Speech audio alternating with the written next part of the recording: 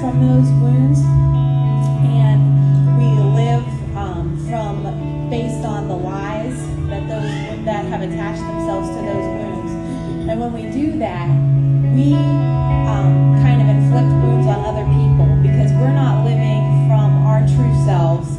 And so when we do that, we're grasping for things out in the world. We're grasping, and we tend to hurt others in that. So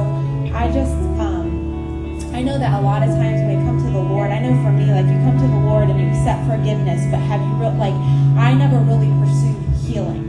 The healing that I needed to have because of, sins of my past or wounds that I had inflicted on me as a child or things like that. So I would just ask for the body just to seek the Lord and ask Him what deep wounds we need to have healed, and allow for the lies that have attached themselves to those wounds to be replaced with the truth of the Word, as Mary Jo said, because in that we can live our identities as, and when we live from our real and our true identity, then we are able to love others truly, because we can't really love other people if we're grasping for it, in our own lives. So I hope that encourages you.